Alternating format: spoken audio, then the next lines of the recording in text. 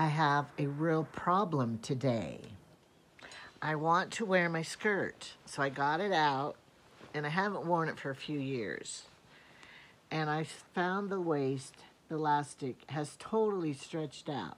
I'm a big woman, jumbo woman, but not this jumbo. Now, this has two little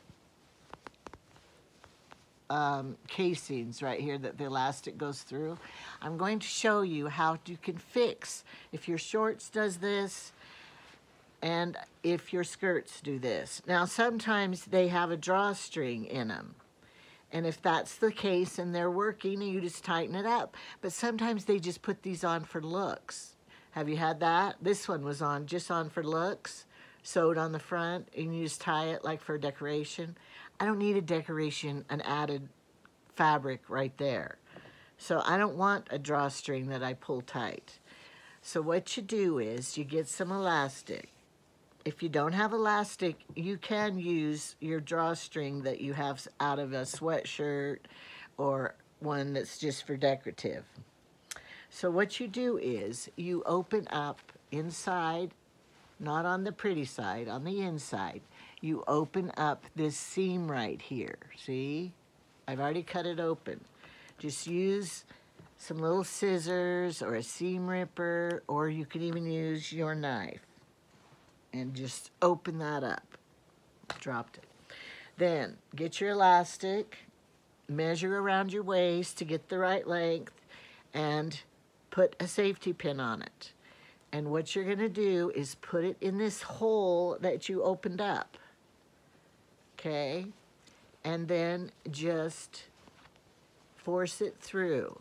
Now be very careful. Nowadays, they don't make safety pins nice and sturdy like they used to. So as you push it through like this, make sure the safety pin does not open up inside here, because I've done that. And then you're in real problems because it gets caught on the fabric and you're like backing up and trying to, don't do it. Just be very careful. Now push and pull. I have an accent from another country. Push and pull this through. Because I don't want to buy a new skirt. This skirt used to be pants, and I made it into a skirt. They show you on YouTube how to do it. If anybody wants to learn how to do that, just comment below. There might be one person. And you know what? Probably only a few people will watch this because they would just rather go buy new. I know. Now, when you come to the other side seam, it might have troubles coming through. So I have opened this up too because they have a seam of their own. So if you have to, just cut this side open too. And I did that. And then just pop it out and then go through again.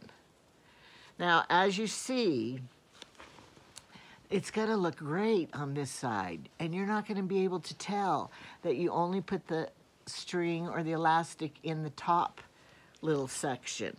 Some shorts and skirts, they have 3 rows of this, and sometimes it's narrower, so you need like narrower elastic.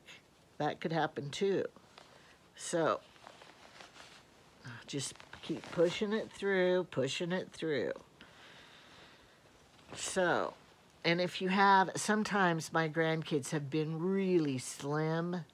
They're healthy. They just are skinny bennies. And then they buy shorts or a skirt that's cute, but it was made for a little plumper child. So you can fix the child's clothes by doing this.